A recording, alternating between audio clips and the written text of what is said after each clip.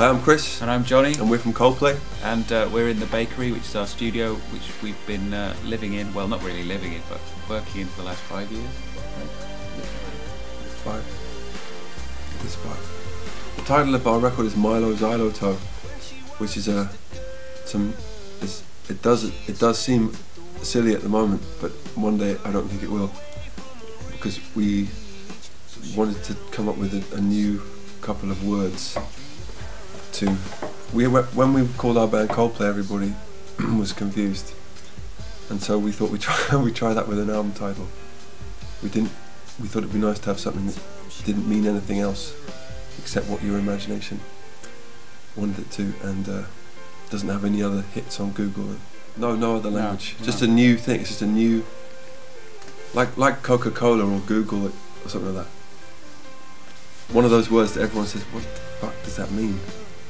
And then eventually it comes to mean that album. We started writing this as soon as pretty much Viva La Vida was released, almost probably the day of. I think that's when that album was totally finished for us, and so it was time to sort of start thinking about what was wrong with it and how we could better it or do something different or say something different, really. And Brian Eno wrote us a letter saying the work we did was good, but we could do more, or something, we can go further with the next one. So we got started straight away. He said jump, so we said how high. So I think probably there's quite a lot of Eno-y stuff. Sometimes he didn't actually do it, it's the funny thing. Quite often, the most Eno-y stuff, he doesn't have any part in. Those are the bits he says, no, you can't have that. It's Eno-y, but it's made all with hitting instruments really fast. There's completely, the Mylo bit at the beginning is just kind of everyone trying to shake off any nervousness by playing as fast as possible. And it just makes this kind of washy.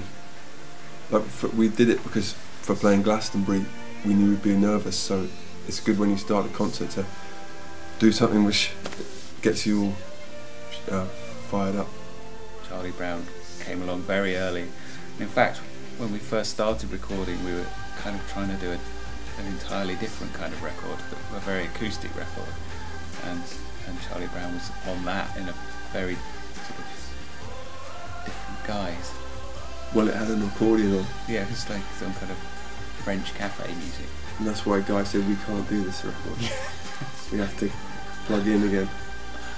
Yeah. So it's been very important for us, you know, for the 2 years we've been, or more actually, that we've been working on this album.